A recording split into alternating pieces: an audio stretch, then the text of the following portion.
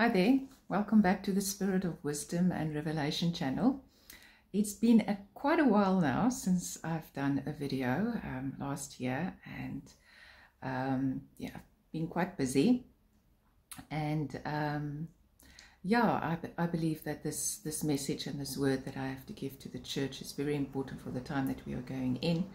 I will start with the word that he gave me for 2023. And there's going to be a lot of dreams, bit of visions that Father has given me in this time period. And it's basically going to be a testimony of what I've been through in the past month or so. So the message in itself, or what I've gone through in itself, is a message to the church. And I believe Father wants to speak to us individually as well as corporately. So I want to start just with us praying and just ask Father's blessing upon this message. Father, thank you for this opportunity once again to be able to minister to your bride, a privilege that I cannot possibly be able to express, Father. The privilege, the joy, the honor. I'm humbled, Father. And I thank you, Father, that I am just the instrument, and I just give my mouth to you to speak through me that which you want to speak. Take away that which is of me. Take away that could possibly be as a filter through which I speak, Father. Thank you for anointing my lips. Thank you for anointing me, and that your presence is with us as you speak this word. I pray, open our ears and our eyes to see what you want to say. I just thank you for this opportunity, Father. We bless you. In the name of Yeshua, I pray.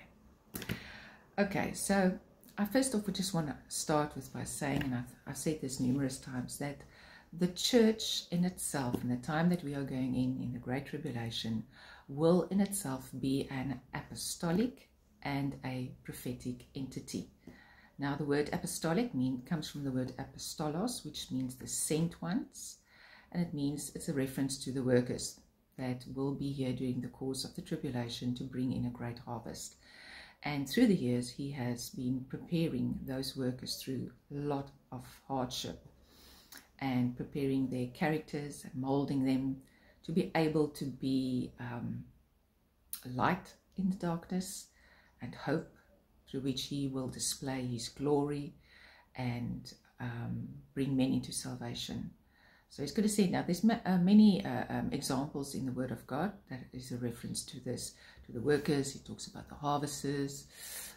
So we need to understand the Word has to be read not just in what happened in the past, but also the present, also eschatologically, which is the future, that which will be.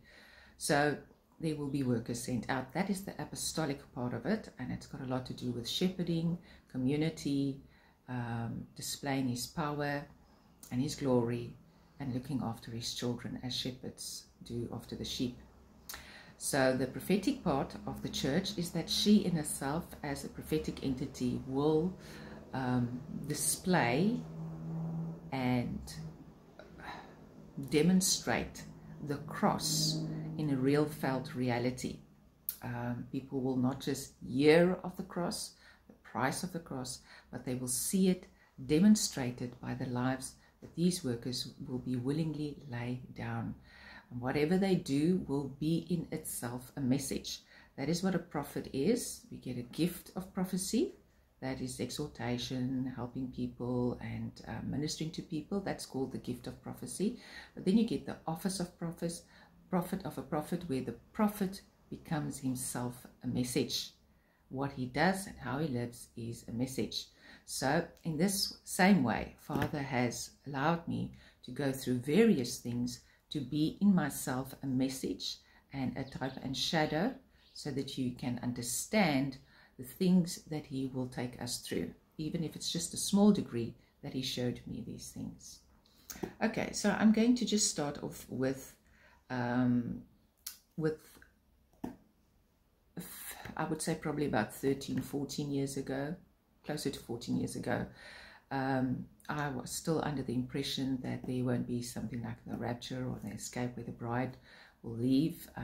I truly believe that the whole church will be going through the whole of the tribulation.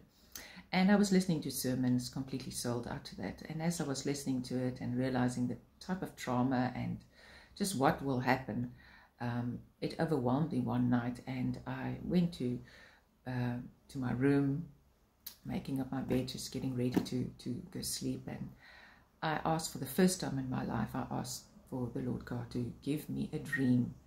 I was very persistent. I want a dream for you to show me whether I will be here during the course of the tribulation. At that time, I had no idea of what a worker is, and that there is actually something like a worker. So he already prepared me long in advance. So here is the dream that he showed me. A dream was divided into 3 parts, and there's a purpose why I'm telling you this dream, because it holds true and forms, I would say, a line through everything that will be spoken. So the first part of the dream is I'm seeing myself standing in a doorway of what looked like an island, overlooking or looking over to a mountain pretty close by. And the next moment I saw the waters of a tsunami coming over the mountain, right over the mountain, on its way to me, which will literally have been in a few seconds. I calmly lift up my hand and I just said, still. And the moment I said those words, the water simply just stopped at my feet and didn't even touch me. So that was a display of power, of his glory, of great miracles that will happen. Okay. The next part of the scene or the dream is where the waters actually do come in, and I see myself tumbling inside of the water as it fills the whole hut or the whole house. And I'm turning around and just, trying to get out of the water. And the next moment, the water just simply dissipated, disappeared. And the next moment, I could see that I did not even have a drop of water on my clothing, even though I was in the water. That is with reference to the word where Yeshua told his disciples that some of them will be cast into prison, and others, not even the hair on their head will be harmed. So that is a reference to the type of protection that will be our portion as well. The next part of the dream, I saw Yeshua walking down the stairs, wooden stairs, and I could see through his eyes, and he was holding a platter, a wooden platter filled with the most voluptuous fruit hanging over it, very, very much in abundance. And I and a few other people were sitting at a table downstairs as he walked down to us. And then he started to serve us at this table and sitting next to us. And that is with reference to the scripture where Yeshua says that he, in the end, will come and serve those workers who were willing to lay their lives down. And he himself will come and sit and dine with them.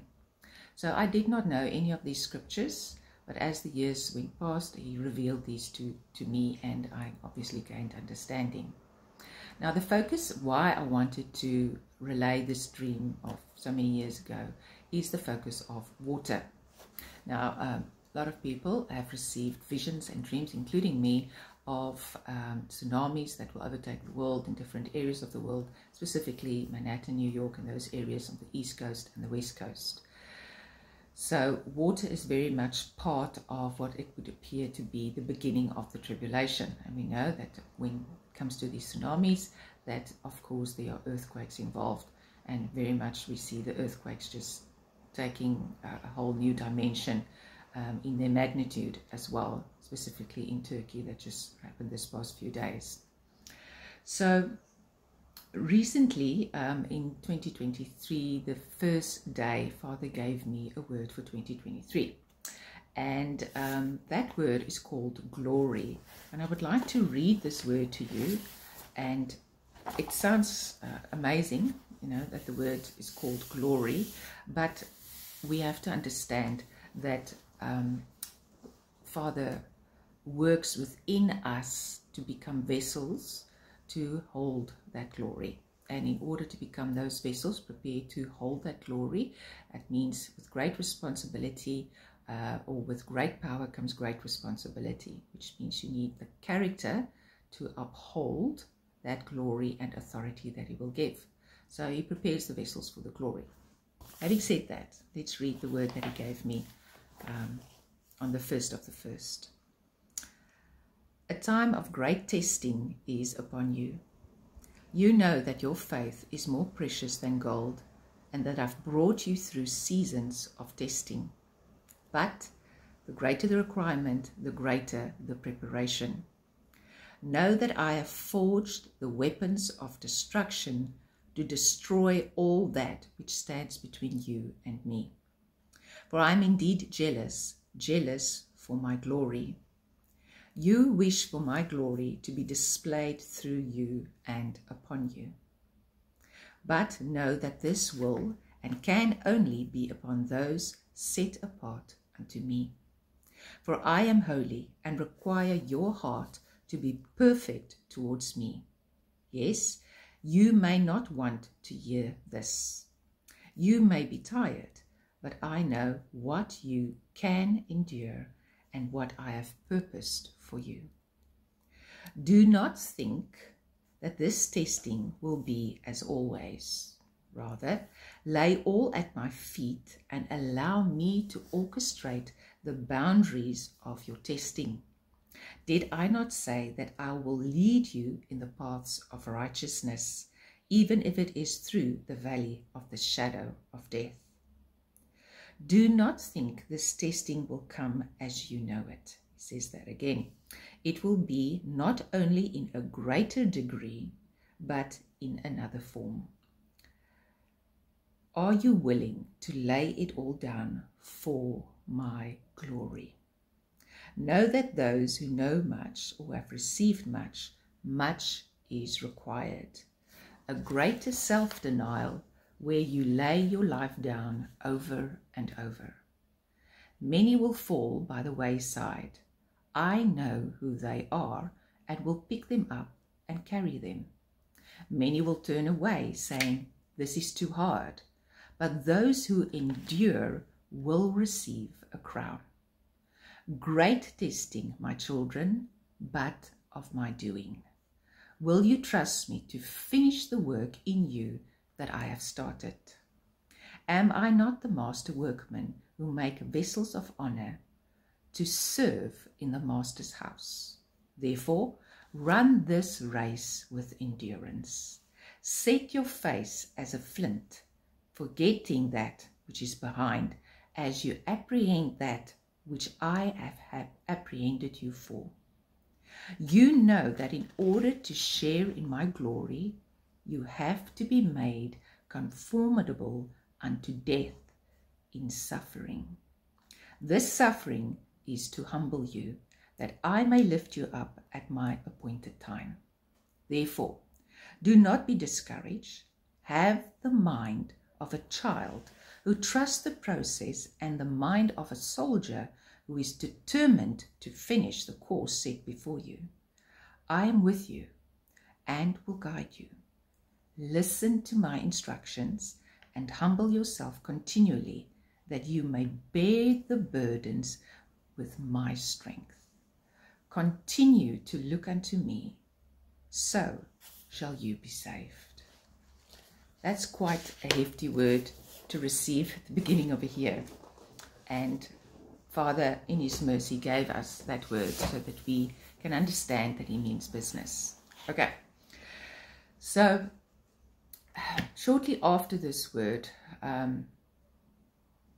I received another dream. A very short dream. What I dreamed was that I was standing in the shallow water of the sea. And as I was standing there, I could see these massive waves basically hovering over me, just about to crash over me. And the thought that came, it's almost as everything happened in slow motion. So the thought that came to me in that moment was, these kind of waves I cannot fight. I have to go with them and they will carry me to the shore. That's the first thought that came to me. The second thought was, there will be more waves. I knew that in my heart. And then as I woke up, the Lord clearly spoke to me and said to me, be strong and courageous. Be strong and courageous. So he's obviously referring to Joshua 1, where he told Joshua that Moses has died, that he must go over and possess the land, and that he must choose men of valor to go and possess the land, and that they are to be bold and courageous. And he tells them this because he knows that they are fearful. Canaan has giants in it, so he knew that they were fearful, but they are to be bold and courageous. Okay, so Father gives me this dream with all these waves coming, and all I know is that this is now going to happen. And right after that, Father started telling me and showed me that he wants me to go on a 40-day fast. Now, I've never been on a 40-day fast. I actually love fasting. It's the most amazing thing that he has ever wanted his body to do. And but I will never go on a fast unless he actually confirms it to me. And if he wants me to go on a lengthy fast like that, then he has to confirm it to me in multiple waves, because I do not trust my heart, right? So he has to confirm it in ways. I don't look for the confirmations, they must come to me. And so Father confirmed it in a matter of 40 minutes, probably 4 or 5 times, that he wanted me to go specifically on a 40-day fast. So when I look back on the word that he gave for 2023, I realized that that word is not just a personal word for me, but that it's a corporate word. And with reference to the type of suffering that he's talking about, and it's coming in different ways, is basically preparing our hearts for what is to come. Okay, so during this, I would say probably 3 months now, on a daily basis, I would get the numbers 69 and 96 a few times a day. Even today still, I get it over and over and over, and eventually Father showed me that the number 69 is a reference to Psalm 69 and Psalm 96. Now, Psalm 69, I will be reading a few verses from that for you now, that you can read with me, please. And but I'm not going to read Psalm 96. Psalm 96 is basically the opposite of Psalm 69, which is about praising and worshiping him and exalting him. It's just about giving all the praise and all the honor. So let's start with Psalm 69 that he gave me. Now, in Psalm 69 is, you can also read Psalm 88 with it. It's a kind of a type and shadow of the tribulation of time that we will go through, as well as Psalm 18. And it's also a messianic psalm where you clearly, as I read it now, you will clearly see how Yeshua is depicted in what David speaks of what he has to endure. So I'm just going to read that now. That's in Psalm 69. It'd be good if you can follow me.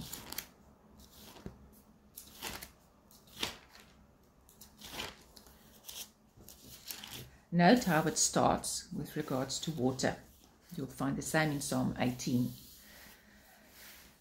Okay, verse 1. Save me, O God, for the waters are come in unto my soul. I sink in deep mire where there is no standing. I'm come into deep waters where the floods overflow me. I am weary of my crying, my throat is dried, my eyes fail while I wait for my God. They that hate me without a cause are more than the hairs of my head. They that would destroy me, being my enemies wrongfully, are mighty. Then I restore that which I took not away.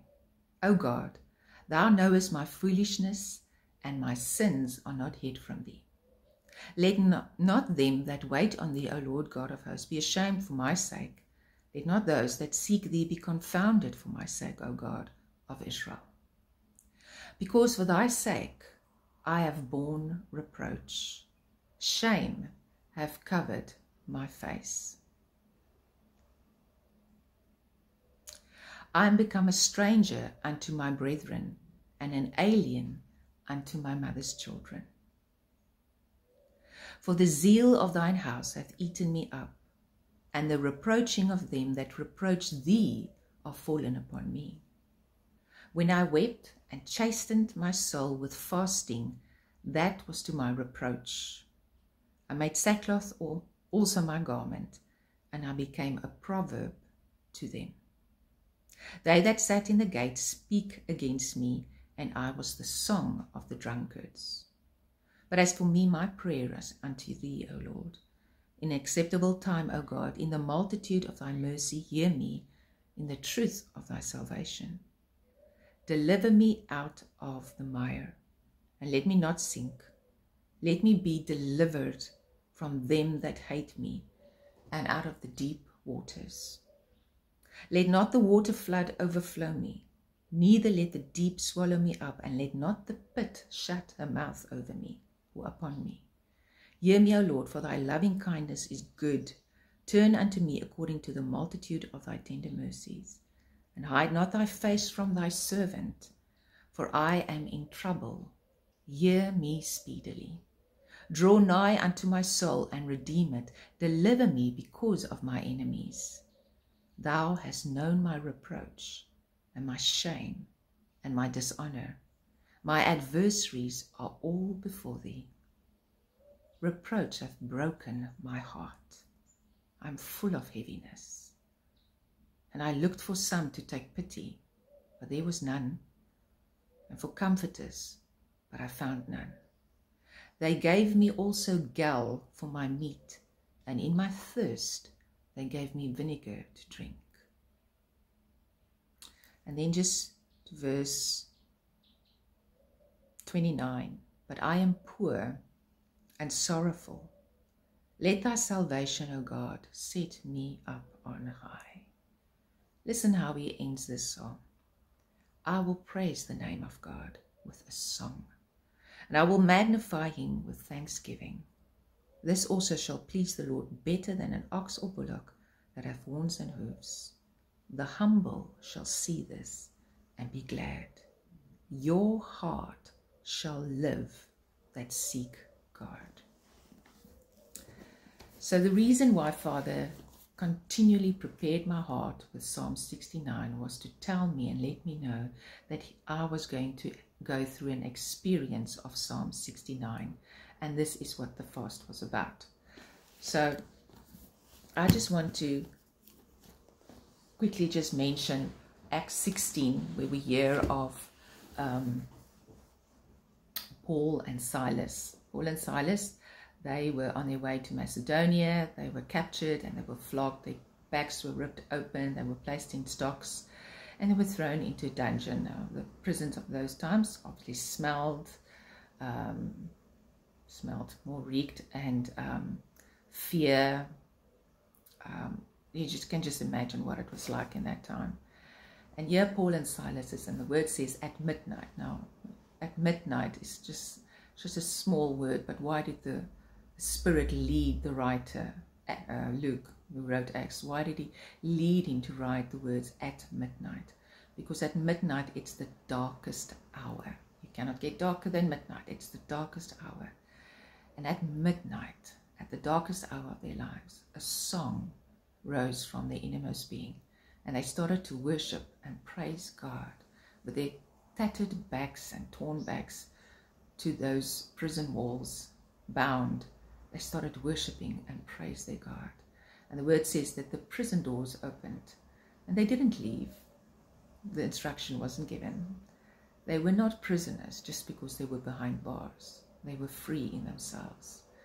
But they sang and they worshipped, and others were set free because of their worship and where they were at.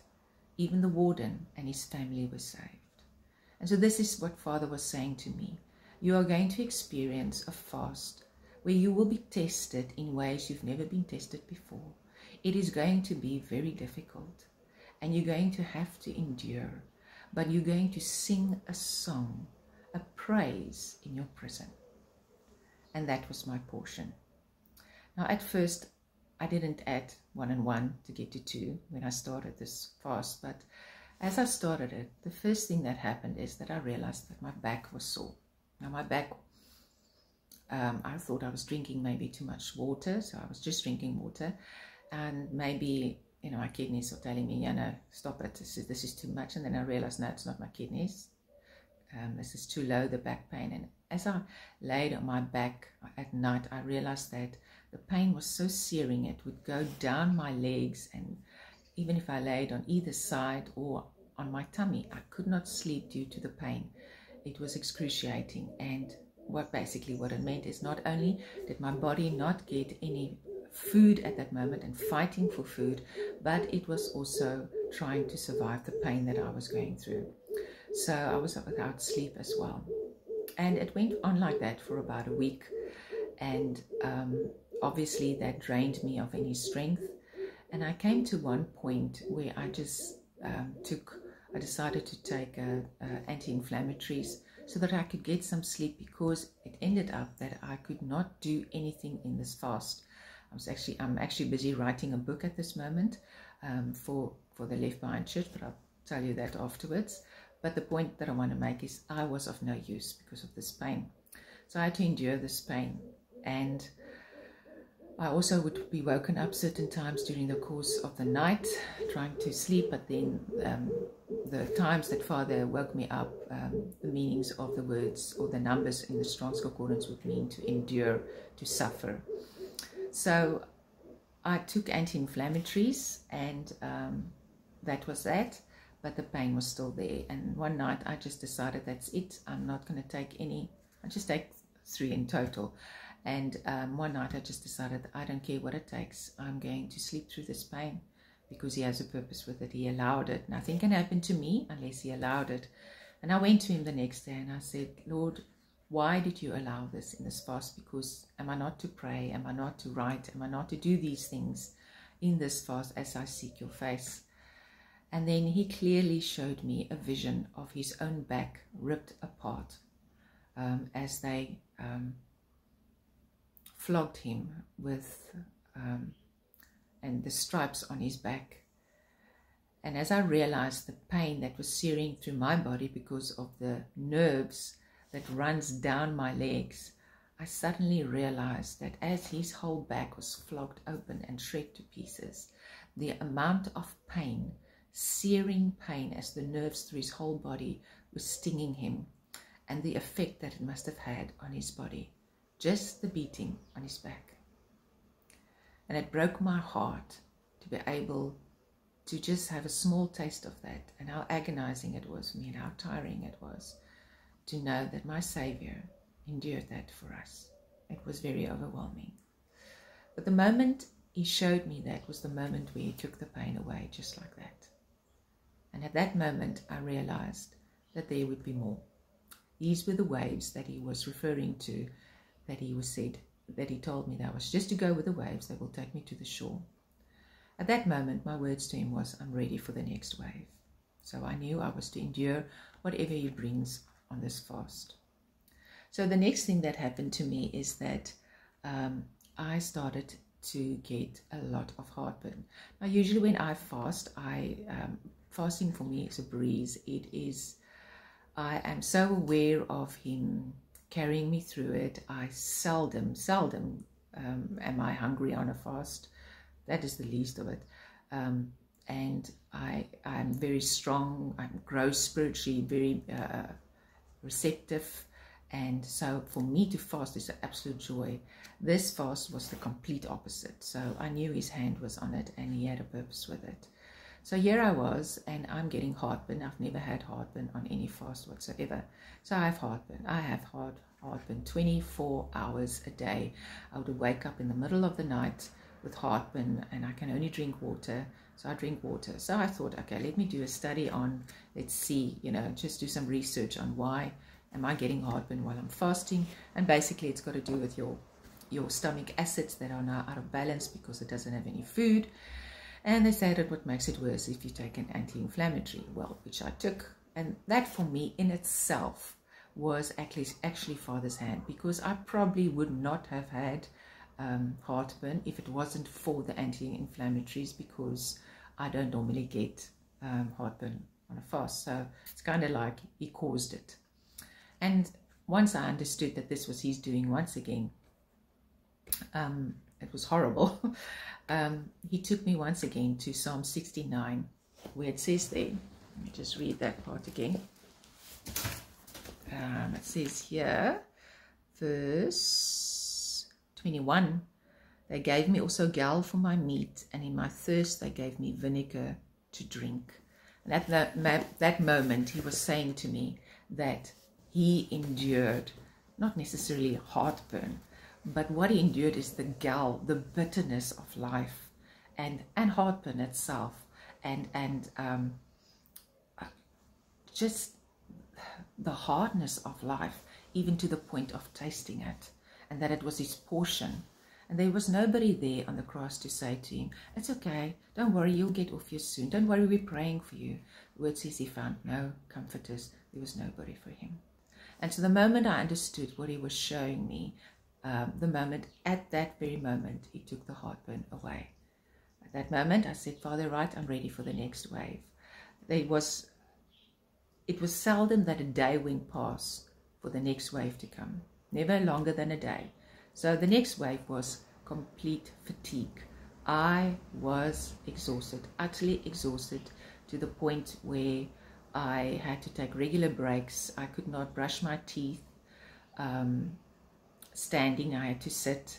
I couldn't do my hair. I had to clean the house, but I had to do it during the course of days.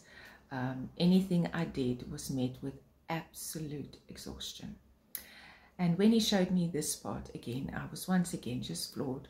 When I had this picture of him being flogged and his whole body, and the tiredness and the pain that's searing his body. And I saw the Via Dolorosa and this cross beam upon his shoulders. And I was reminded of his word that he gave in 2023, where he ends with, that he will place the burden on my shoulders, but that I am to look to him. And this is how it felt. Every day felt to me like a Via Dolorosa. Impossible to put one foot before the other. It was the pain and the exhaustion was too much to take. And there are people that are so overwhelmed with exhaustion because of sickness, because of life, of things that they endure. And that was what he was carrying on the Via Dolorosa, the battle of life and the extremity of life, of how it takes us and causes us to suffer. And that he has so much compassion on us, and that he endured the Via Dolorosa, and had one aim, and that was to be crucified on that cross. And once he showed me that, he lifted the exhaustion. The next thing that came my way was that I had a deficiency in magnesium. I wasn't aware that I had this deficiency. I actually thought that I had a deficiency in salt, that water that I was drinking maybe didn't have enough salt. But at one stage I took salt and my body violently rejected it, and I knew it wasn't sweet or salt that my body needed. And the thought that came to me was, maybe it's magnesium. So I looked up the symptoms of deficiency, and I had all the symptoms of it. That night he gave me a dream in which he was drinking a smoothie of avo and banana, and he gave it to me to drink as well. And I knew that he was saying to me, I need to get magnesium, and it was a confirmation that I need to get magnesium into my body as soon as possible. And you need to understand that when at this stage, what I was enduring was exhaustion to the point where I truly believed that my family was going to find me on the floor, probably dead, or they would have to call the ambulance. I was at the point where I knew that I probably need a drip into my body pretty soon, or else I wouldn't make it. I could not even cut the smallest things like mushrooms or something without having to lie over the kitchen table and being unable to breathe. I was sick. And at that moment I said to him, Father, what are you showing me here? And what he showed me in the word in Isaiah 53, where it talks about that it pleased the Father. I'll read that, Isaiah 53. Isaiah 53, it's called the Psalm, or the chapter of the suffering servant. So it says, all those who are godly will endure persecution. Let's see here.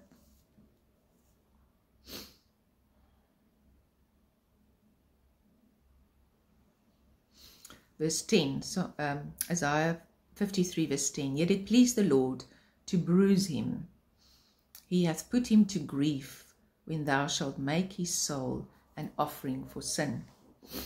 It pleased the Father to do this to the Son, in order to make him an offering for sin. Now, to put him to grief, he's the Strong's Concordance number that put to grief is H2470.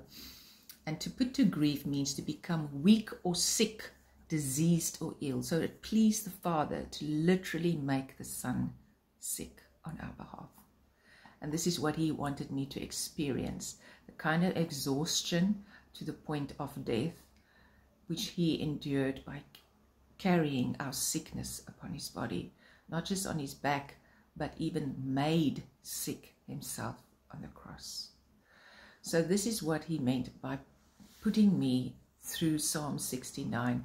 He wanted me to endure the things of the cross. Okay, so at one point when I read, when I went through the first part of the fatigue, he showed me the Via Dolorosa. He led me to Psalm 27. And in Psalm 27, David says, let me read it. This really touched my heart deeply as I was reading it. Because at night time, remember, I could not do anything in this time. I was completely depleted of any strength. I could not even pray. I did not once lose my joy in the Lord. Not once. All I had was to worship and praise him. That is literally all I could do. What did I say? What did I want to read? Psalm 27. Okay, Psalm 27.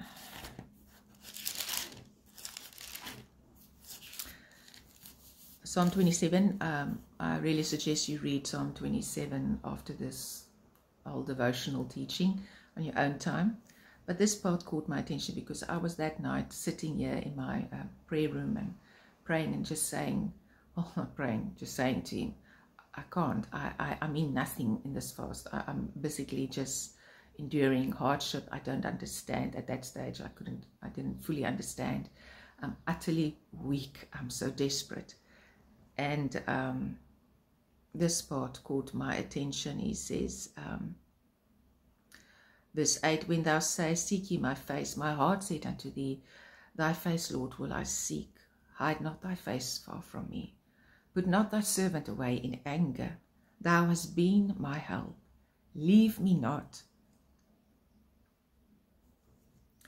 Neither forsake me, O God of my salvation.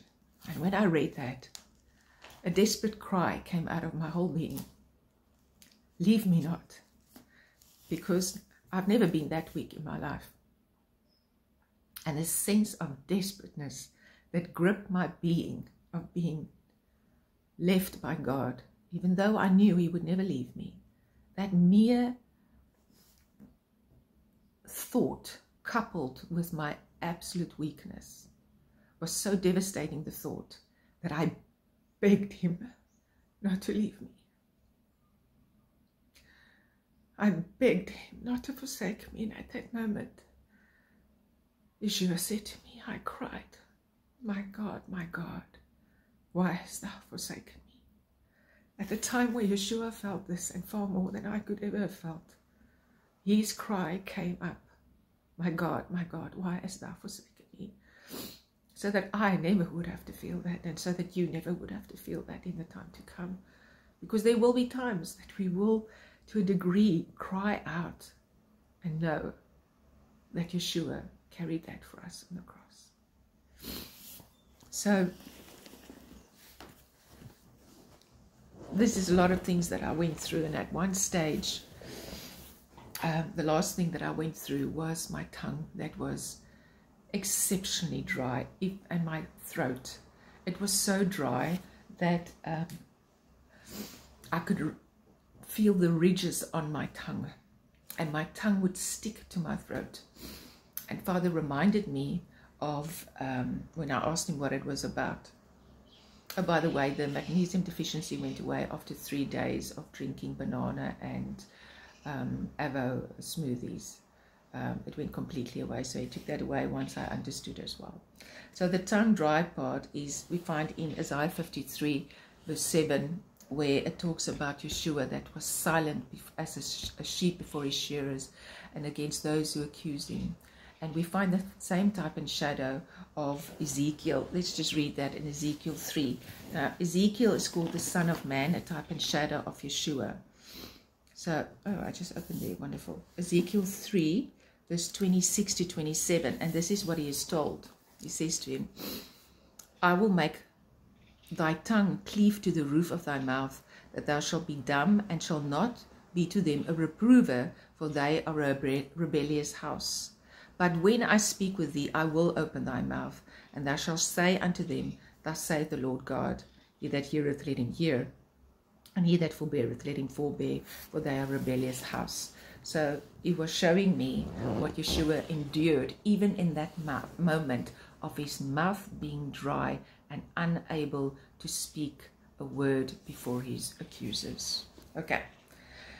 So during this period of this fast, when I got to the point where I was basically thinking I might die, I was sitting in a bath of Epsom salt that has a lot of magnesium in it, and I was aware of the fight that was going on within the spirit world with regards to what he was doing within me. And at some point I started desperately to cry out to him and say to him, I do not care what this fast will do, even if it means I am in hospital, but I will not stop. I will not stop until I've reached that 40th day.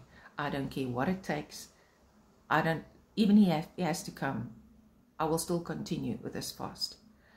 And I was so determined, and I begged him to give me the grace to endure.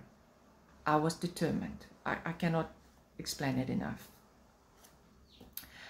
Unbeknownst to me, that was a watershed moment, because something in me at that moment, he performed. He did something in me in that moment, in my spirit, that I was unable to do. This was something that Richard Wurmbrand mentioned in Tortured for Christ. He said in all his 14 years of seeing people being tortured and him being tortured himself, he has learned one thing, and that the spirit of man is stronger than his flesh or his body. Your spirit is able to endure far more than what your body can endure. And that is the threshold that he took me over. It is also the threshold he will take his children over. So what happened is, let me just read a quote from Spurgeon as well, that I thought was just so applicable to this. Let me just see if I can find it.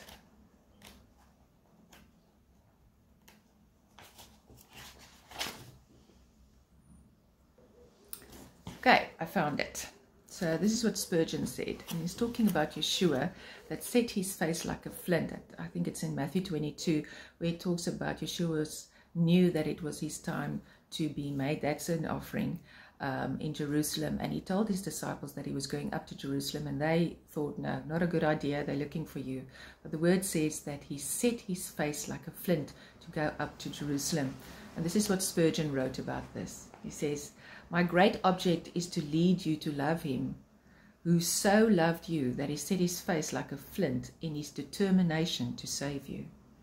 O you redeemed ones, on whose behalf this strong resolve was made, ye who have been bought by the precious blood of steadfast, resolute Redeemer, come and think a while on him, that your hearts may burn within you, and that your faces may be set like flints to live and die for him who lived and died for you.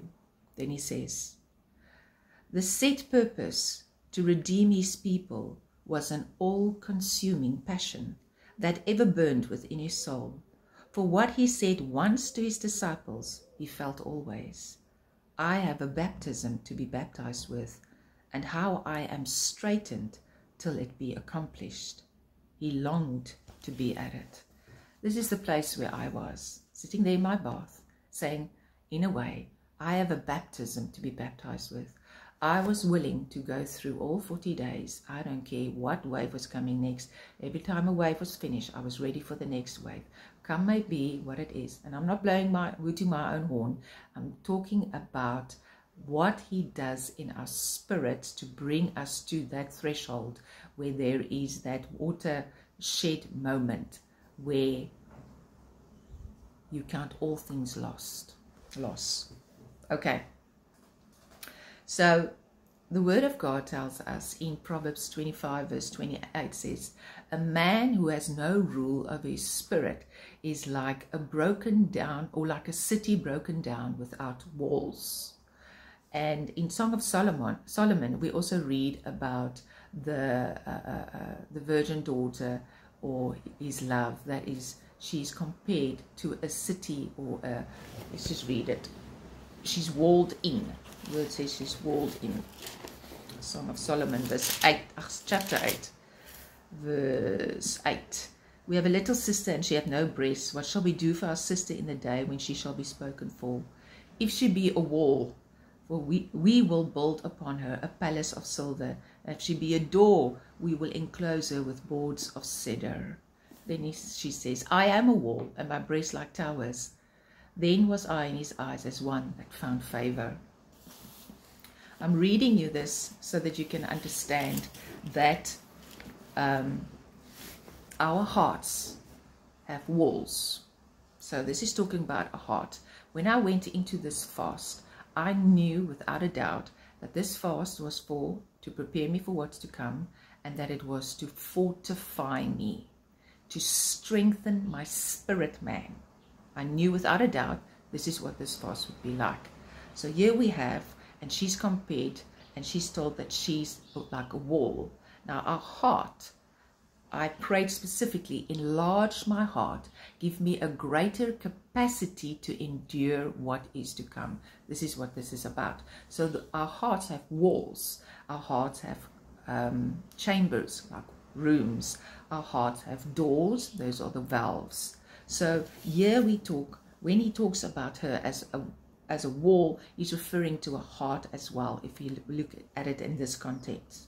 So it's an enlargement of the heart that takes place during suffering in order to cause us to endure and strengthen our spirit man to the extent that we will be able to endure whatever suffering comes our way, because the spirit is stronger than the body. In fact, basically what it means, if you look at the meaning of ruling your spirit, I'll just tell you what that is. I looked it up. It means the ruach is your spirit. It means your mental ability, you know, to be able to, your emotions and all those parts that makes you up who you are, to be able to control that. But the flip side of that is that which I spoke about, the word that Father gave, that's called glory. And here is what the Spirit does in the spirit man when you endure suffering, which is exactly what happened in Christ. It says here, it's inspiring the ecstatic state of prophecy, impelling prophet to utter instruction or warning, imparting warlike energy and executive and administrative power, manifesting the Shekinah glory. So you find the two sides of when you rule your spirit man, when your thoughts and your emotions and your spirit, and you are strengthened, that inner man is strengthened with might by the Spirit, your heart is enlarged, a greater capacity is given to endure. That is when the glory of God is made manifest through hearts that have overcome the flesh in suffering. So what I want to say to this as well is that during this period, I actually went through a stage where the Spirit came over me, where I actually longed, cried out, had a desire and a passion to die for Him. It wasn't out of what a great idea, one day, you know, this is what we call to, no, it was a burning desire to die for Him. So what I'm saying with you is that there is a transcendent place that Father brings us through in our suffering, where we will overcome and be a manifestation of the cross in power and glory by how we lay our lives down. It will be a joyful suffering and joyful martyrdom, because we will long for it. We will give our lives willingly, and we will have a desire to be baptized just as him. And before I went into this fast, Father gave me the specific scripture of Philippians 3. Let's just go there. This is what it was all about. I didn't understand that this is what he was showing me until I was in the fast, that he was giving me the privilege to share in his suffering. Philippians 3 from verse 8. Yea, doubtless, and I count all things but loss for the excellency of the knowledge of Christ Jesus my Lord, for whom I've suffered the loss of all things, and do count them but dung, that I may win Christ, and be found in him, not having my own righteousness, which is of the law, but that which is through the faith of Christ, the righteousness which is of God by faith, that I may know him, and the power of his resurrection, and the fellowship of his sufferings, being made conformable unto his death, if by any means I might attain unto the resurrection of the dead, not as though I had already attained, either were already perfect, but I follow after, if that I may apprehend that for which I also apprehended of Christ Jesus. Brethren, I count not myself to have apprehended, but this one thing I do, forgetting that things which are behind, and reaching forth unto things that which are before me. I press towards the mark for the prize of the high calling of God in Christ Jesus. Think of Yeshua, that was determined and set his face like a flint to apprehend that which he was apprehended for. Think of Paul as a type and shadow of Yeshua after the resurrection, setting his face, always wanting to be made conformable unto his death. I went through this fast in order to be made conformable unto his death. What needed to be made perfect in me in that moment was that watershed moment of being able to go over from wanting to just, the suffering to end, to not wanting suffering to end, but to endure it for his glory. And this is what he wanted to perfect in me. That is the perfection that he wants to work in us. This is why in James 1 we read, very familiar scripture, James just after Hebrews. My brethren, count it all joy when you fall in divers temptations, knowing this, that the trying of your faith worketh patience. But let patience have a perfect work, that ye may be perfect and entire, wanting nothing. Here's that perfection again. There's a perfect work that he's doing in us in our suffering, and how we suffer, whether we praise him in our prison, whether we praise him in our pain, whether we reach that point of no turning back, willing to endure whatever it takes in order for him to do what he needs to do. It's then where he can display his glory, and will display his glory in the time to come. So the question, what I ask myself when I look back on everything that is done, I ask myself, why did he want me to endure all of this? Well, the first thing was to fortify me. And in Jeremiah 1, he tells him that he's making a brazen wall, a fortified city. So it's to fortify, and that's almost like a lighthouse in a storm. The other thing is, as well, is that he wanted to enlarge my heart, give me a greater capacity to suffer, to perfect that which concerns me, right? We go to Hebrews 5, verse 7 to 8, very important scripture that talks about Yeshua as our intercessor, right? Hebrews 5, verse 7 to 8.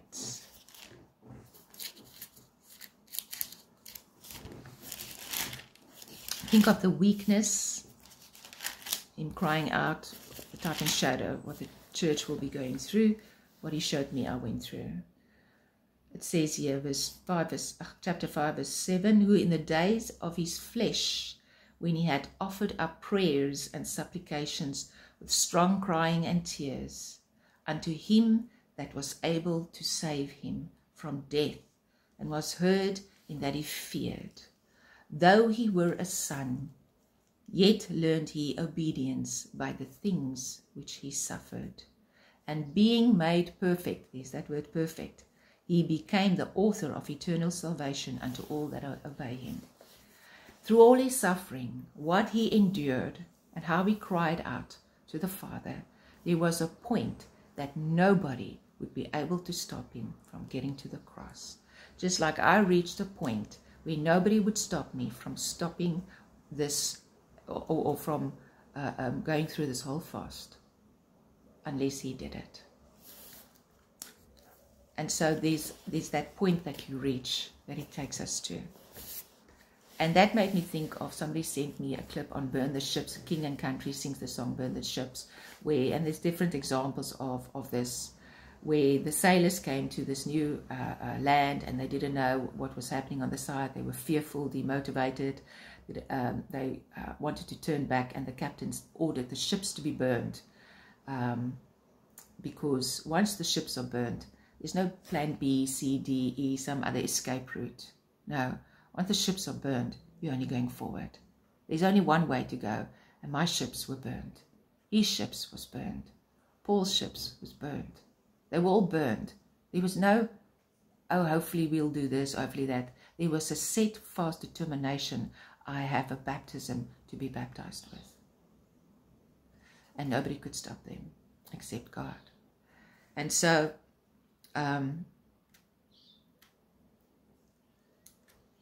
there came a point on the 20th day where I was at that point where there was no turning back. For me, it wasn't a question of whether I'll make it. I was going to make it. It was a question of just, I'm going to. And I had a vision where he showed me a crow with a napkin on, a yellow napkin. And I was like, I know where you're going with this. I was adamant, I was angry, I did not want to stop. And the reference told me to go read 1 Kings 17, where Elijah was told that the Lord God gave the ravens command to feed him meat and bread and water, and was basically telling me to finish my fast, that our fast is finished. And I cried. I cried. I didn't want to finish. I did not, even though it was him telling me to finish, I was rebellious almost in a way. That's how much I wanted to finish it. For me, it was the equivalent to a runner or somebody exercising for the Olympics, and he's got 2 races to run. He finished the one race only to be told the next one he doesn't have to run. But he trained so hard for it. It's as if all my life I've trained for this moment, and he tells me to stop. And the reason why he told me to stop, because he knew that only he could stop me. There wasn't going to be somebody else that stopped me. And he confirmed it in various ways after that. And for days after that, I still cried because I didn't want to stop. I didn't want to prove anything to him. I didn't want to prove anything to me. It wasn't about that. It's because I understood that there was a fire in me, an endurance that could not stop, no matter what. He gets all the glory and all the honor for that. And long after that, I saw a clip of a Olympic ice skater. He doesn't skate anymore, but what this man could do was just, please don't ask me, some Russian guy, I don't know. It's just amazing what he could do. And it's just a small clip of his last performance. And he went very slowly down and he kissed the ice. And he held his cheek to the ice. And I didn't know what that was about. And it just caught my attention. And I read the comments on it. And it showed that it was his last performance. that just did it for me. Because it was like I understood that you have been prepared for so long to go through something so vigorous. Just be told, you can stop now. I know you can do it. You've ruined yourself. And it made me think of a book of martyrs that I'm reading now. Of this martyr whose family went before him, and they were all, his grandfather, I think, were 20 years or 25 years in prison. His father went in prison, and this martyr was talking about the times he'd been in prison, and when he went to prison, the same prison where his own grandfather and the generations before him was a Muslim, and he became saved, and he fell on the ground and he kissed the floor. So honored to be counted worthy, to be persecuted. And then I thought of the Passion, the movie, where Yeshua grabs the cross. It's my favorite scene. It always arrested me. And he holds the cross like this, a close-up, and he kisses it. It's almost like he cherishes it. And it made me think of kissing the hand that smites him. That we are to kiss the hand for the work that he does in us. He works in the dark where we cannot see, and he does amazing things to perform this in us.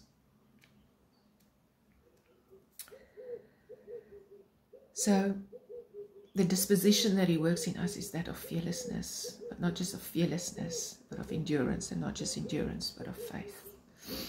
The word fortitude means to strength of mind to endure pain or adversity with courage. Strength, force, power to attack or to resist attack. A mental power of endurance, patient courage under affliction, privation or temptation, firmness in confronting danger, hardship or sufferings. Paul and Silas. This is what he's called us to be a visible demonstration in the time to come in suffering, not from the absence of suffering. As that 2023 word says, that in order to experience his glory, we have to be made conformable unto his death in suffering. And we have to be willing, have a fortified mind, for a fortitude to go into suffering with this mind. I will not give up. Work in me what needs to be worked in me, even now, with what he causes you now to endure. Working that character in us that was the same in him that set his face to go up to Jerusalem. And I want to read a word. I'll just end with this word. Now, my name is Petra, which comes from Peter. And this word Father gave me in November 2021. And just like I said, it's a personal as well as a corporate message to the church. So I'm just going to read it. It's no coincidence that you're called Peter. I've called you, I've named you for my purposes, needing you to become strong only in me, to stand in the midst of a storm. For the gates of hell will indeed come against my church, my rock, my stones, but they will not prevail. Therefore, know that it is for such a time I am preparing you, to be strong, resolute, and stable in me. I alone am your strength.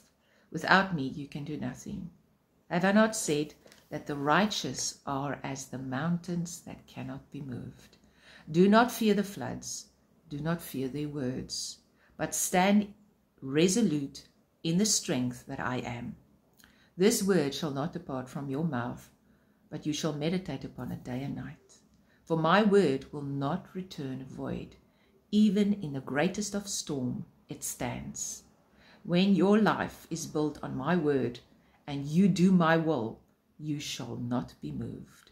Therefore, my child, do not look to the left or to the right, but fix your gaze on that which I have apprehended you for, to be my pillar of faith. Faith cometh by hearing, and hearing by the word of God. So listen, obey, and trust me. Trust me that I will hasten to perform my words spoken through you, great exploits for which I'm preparing you. You cannot do this unless you are established in my word, unless you are built on the rock. Therefore, as I've said, focus, my little stone, built up in me, the rock of ages, cleft for you. Father, thank you for this word. I know, Father, it's not an easy word, but I pray, Father, that this word will pierce the conscience, the spirit of us that need to hear it for the time to come.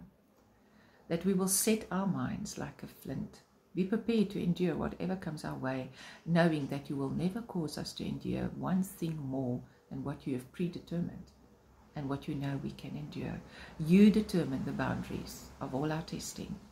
We are your children. Father, our only purpose is that you may be glorified. As vessels, we lay our lives down to prepare you, for you to prepare us. Make us vessels of honor in the Master's house. We humble ourselves before you, Father.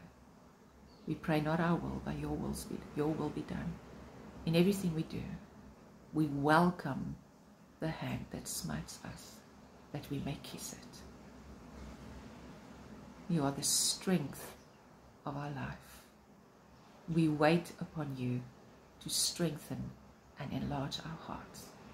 We pray this in the name of Yeshua.